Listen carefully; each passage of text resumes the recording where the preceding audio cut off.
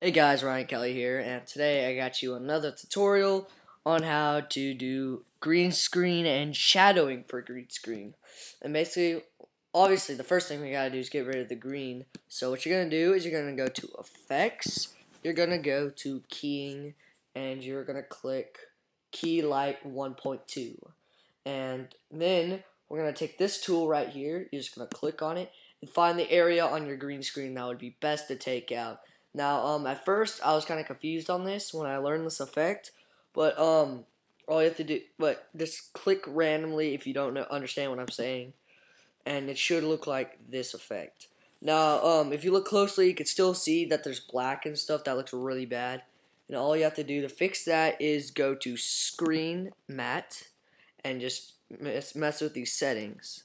I'm just going to mess with the black setting, because that's all I really need to mess with, right there. That's perfect. Okay, that's good. Alright, so you can just mess with that and that kind of stuff, and that's how you can determine how it looks better. Alright, and now we're going to do a shape mask around our character, like so. So we can eliminate that plug in the video, and now we should be able to scale down our character. Let me scale him down really quick. Alright, and now the next proportion of this tutorial is shadows. Alright, so now what you're going to do is you're going to duplicate your layer, place it below him, enter and call it shadow, so we don't get any confusion later on the tutorial. Alright, first important thing you need to do is you need to make it a 3D layer. You just need to get it rotated and fit so it looks like it's laying on the ground. Alright, so we're gonna click W, we're gonna hold this X-axis and hold the shift button, and we're gonna click U, and just start rotating this thing like so.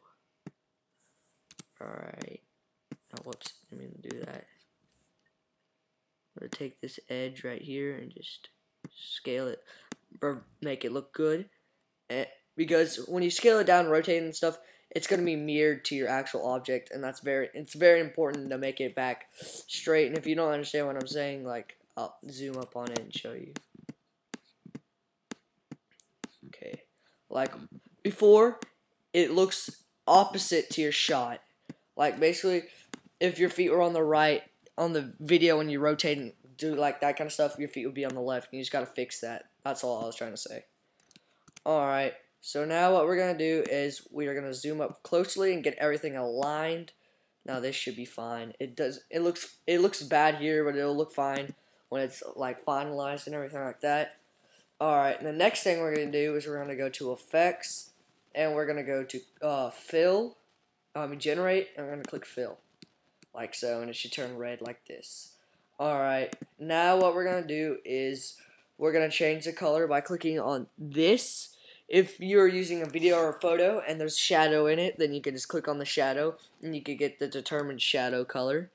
Or you could go in here and manually choose it, and I really recommend you just use this straight thing here or these controls to find your perfect shadow. Alright, but for this, all I'm going to do is click this and click right here, and we should get that pretty good, pretty accurate. Alright, the next thing I'm going to do, of course, the most important thing to do to your object is to feather the heck out of it. Alright, like so. Now we're just going to feather this object so it has the more realistic look. Just gotta keep going. Alright, there we go. Now we got this cool feathered effect. And now that should be all for the tutorial. Now, of course, if your character moves, it's really simple. All you have to do is click P for position on the shadow and just keep it under his feet or whatever position he's in. Pretty easy. Or you can just motion track it, whatever works for you.